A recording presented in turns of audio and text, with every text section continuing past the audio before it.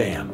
Hey everyone, Anthony Fantano here, the internet's busiest music nerd, and it's time for a review of the new Kendrick Lamar album, To Pimp a Butterfly.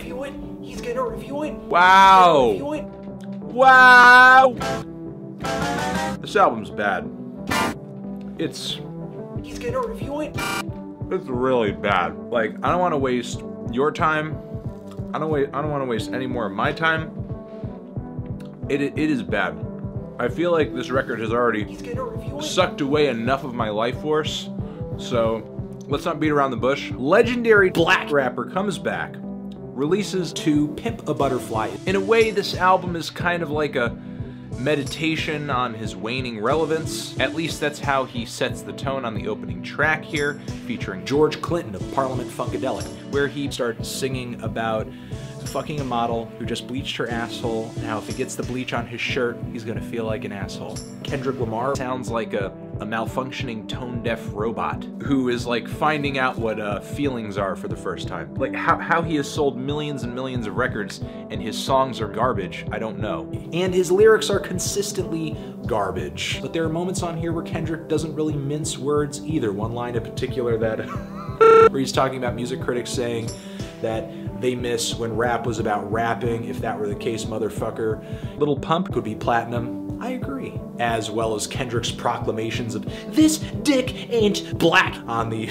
For Free interlude track, where he's kind of talking about issues of wishing his dick had like a GoPro or GoPro abilities. Yeah, that was awful. It was really a moment for me on the album when I first heard it. I thought, is this genius or is this garbage? but it only took one more listen to figure out, yeah, it's garbage. While this record does have a few bones to pick, it's not necessarily just Kendrick shoving his dick down your throat, or even really tell you what to think, because there are moments here where Kendrick will say something out of one side of his ass, and then maybe he'll contradict himself a little, but not necessarily just contradicting himself. I sort of see it as him trying to contradict himself. Kendrick's just bitching about being black in America. Kendrick thinks white people suck. I agree. And this is something I've never heard before. We have this poem being told at the end, or maybe at the very beginning, of nearly every track on this album. And as Kendrick starts this poem with each attempt, he drops a line about, and it's, I guess, it's a metaphor, leaving the fridge open and someone takes your sandwich out of it. That's some, like, life-ruining stuff. The second half of Mortal Man really could have been cut entirely.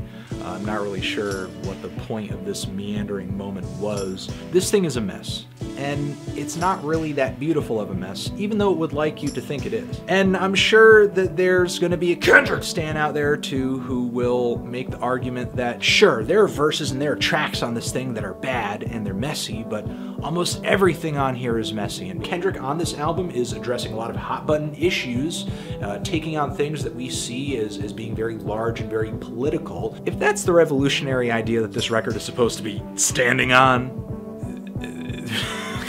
it's kind of late to the party. It's been done before. This is not Kendrick's Jesus. It's all kind of messy and you have tracks just crashing into each other. The parts of this album that are mediocre, they're actually mediocre. This is easily the worst record I've had to review this year. The worst album I've had to review. And it's very rare that I define albums in those terms, but there have been some very special albums this year that came out and I had a very strong distaste for, but this one takes the cake, the hair cake. This thing is almost completely unlistenable. And that's pretty much what leads me to say that I'm feeling a decent to strong 7 on this record.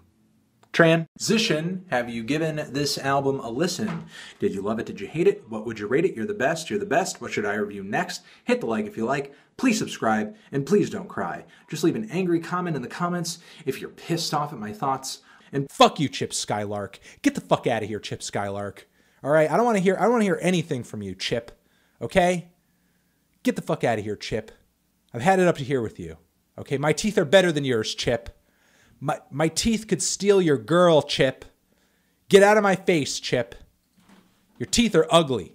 Ugly like your soul. Forever.